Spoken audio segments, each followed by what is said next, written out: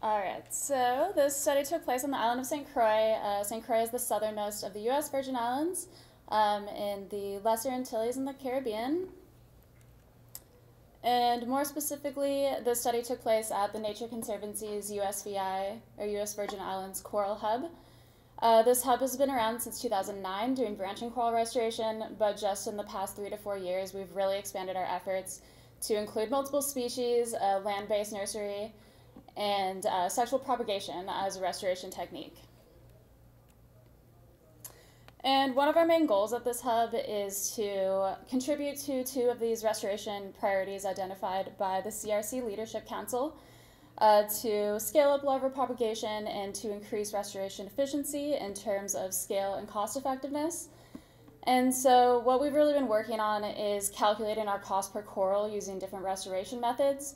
And since cost per coral tends to go up over time as some mortality occurs, we've been really focused on our long-term cost effectiveness. A number of conditions have been identified that can help increase the probability of recruit survival. And all of the conditions that I've listed here can be achieved by keeping your recruits in a nursery setting.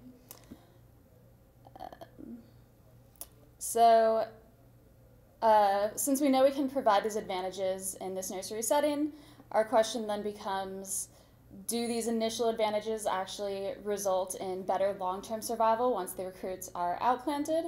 And if so, is the increase in survival enough to outweigh the additional costs that are associated with this nursery rearing? To answer these questions, we designed a study where we used 3 different rearing techniques, and we looked at which resulted in the highest recruit survival, the largest recruit size, and the lowest cost per coral, both 1 and 2 years after settlement.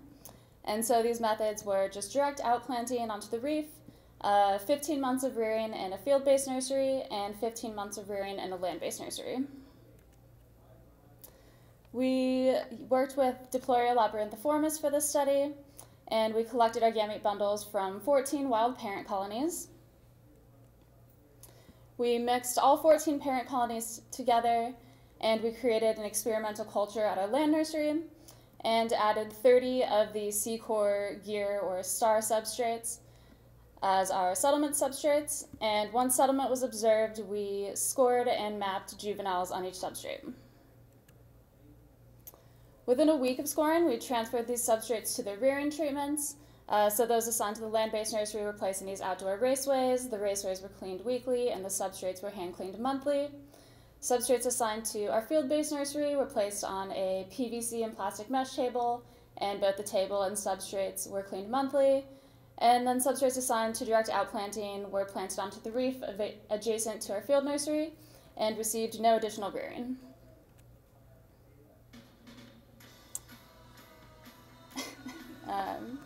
All right, I got some music to go with me.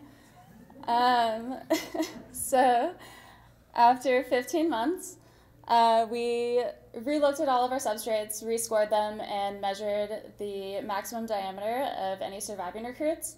And at this time, we planted any substrates from our land and field nurseries that had at least 1 surviving recruit onto the same initial outplant reef. After 9 months of the second outplant event, we rescored and remeasured our juveniles. To calculate cost, we followed methods outlined in the Reef Rehabilitation Manual. So this divides your cost into both work phases and cost categories. Work phases are preparation, which includes things like substrate conditioning and site surveys, gamete collection, hatchery phase, which includes the night of fertilization, as well as 1 month of early juvenile culture in the land nursery, either land or field-based rearing, outplanting, and annual monitoring. And our cost categories were equipment, consumables, labor, dive gear, tank fills, and boat use. So the first metric that we looked at was recruit survivorship. On the y-axis, we have proportion of recruits surviving per each substrate, and the left plot shows survival 15 months post-settlement or after that initial rearing phase, while the plot on the left shows survival 2 years post-settlement or after that second outplanting phase. After the initial rearing phase, our substrates kept in the field nursery averaged 24% survival, and that was significantly higher than those that were directly outplanted, which averaged 9%, and those kept in the land-based nursery, which averaged 3% survival. After that second round of outplanting, substrates that had been kept in the field nursery averaged 12% survival, and that was still significantly higher than either of our other treatments, which averaged 3% and 1% survival, respectively. Success in sexual core restoration is sometimes measured by the number of outplanted substrates that harbor at least one surviving juvenile. So we chose to look at that as well, and again I have 15 months post-settlement on the left and 2 years post-settlement on the right. So 15 months post-settlement, 100% of our directly outplanted substrates and our substrates kept in our field nursery had at least one surviving recruit, while about half of those that had been kept in the land nursery had a surviving recruit. After that 2-year mark, the substrates that were directly outplanted dropped to only about half of them having a surviving recruit, while 100% of field nursery reared substrates still had at least one survivor. We also looked at recruit maximum diameter at each time point. After the initial rearing phase, our field nursery recruits averaged 10 millimeters in diameter, and that was significantly higher than those that were directly outplanted, which averaged 5 millimeters, and those in the land nursery, which averaged 2. And after that second outplanting event, our recruits that had been reared in the field nursery were still significantly larger than those directly outplanted. But what we found interesting here was that we saw no change in the average recruit size of those recruits reared in our field nursery between the time we outplanted them and 9 months later, while those recruits that we outplanted from the land nursery grew on average 5 millimeters in that 9-month period. This is just to provide a visual of what we found. So these are both 2-year-old D-lab recruits. The one on the left was directly outplanted, and the one on the right was reared in our field nursery. So this was pretty typical of what we found with our field nursery reared recruits being about twice as large as those directly outplanted. And in our cost per coral evaluation, we looked at 3 different time points. So after this initial settlement, our cost per coral was only 16 cents. After 15 months, our lowest cost per coral was using the field nursery rearing method at $1.35. So at that time point, the high survival of our land nursery reared recruits outweighed the additional costs. After 2 years, our most cost-effective method was direct outplanting, but just narrowly beating out the field nursery rearing. So in summarizing results, I want to start by talking about the land nursery. We did have really low survival in that treatment. However, this was really due to the fact that our land nursery had been built just 2 months prior to the start of this experiment. So as you can imagine, there were still some kinks that needed to be worked out, some adjustments that needed to be made, and so we really just weren't able to provide those really ideal conditions that we had hoped to provide with this treatment. So we are not concluding that land nursery rearing is not a viable method or potentially cost-effective method, but it didn't work for us this time around. That said, recruits reared in our field nursery did experience the highest survival and the fastest growth of any of our treatments, and was also the most cost-effective option in year 1. In year 2, direct outplanting became our most cost-effective method, but since our field nursery reared recruits were so much larger than any of our other recruits, we still think that that option may become most effective long-term, as those recruits have a higher probability of surviving in the long term.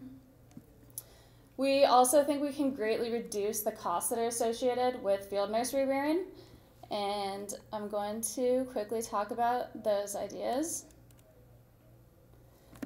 So the first thing we decided to do was create a new field nursery structure that could house a lot more recruit substrates to minimize our costs associated with building and installing and cleaning nursery structures. So this we're just calling a coral hotel. It's a very simple PVC structure, has multiple staggered layers so that we can hold 1,000 substrates rather than just 100 on a table. And that wound up reducing our overall cost by 4%, which brought our cost per coral down 12 cents and made this field nursery rearing once again the most cost-effective method.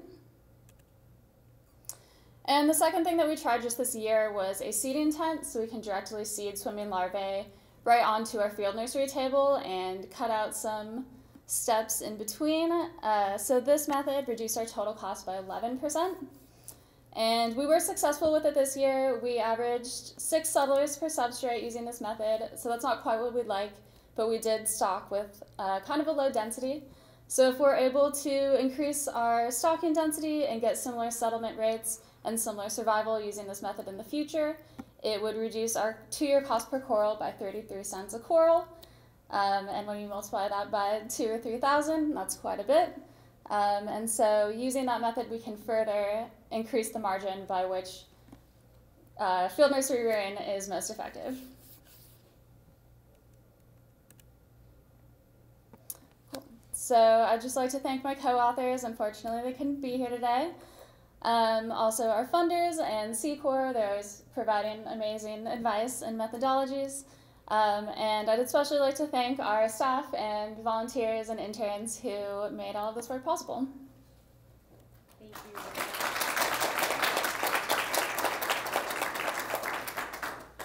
Great, excellent. Okay, questions for Alex? Yes, in the front.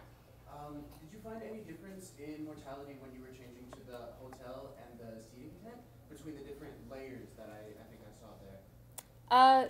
We don't know yet. We did start a study like that, but we haven't been able to go back and rescore them, so let you know.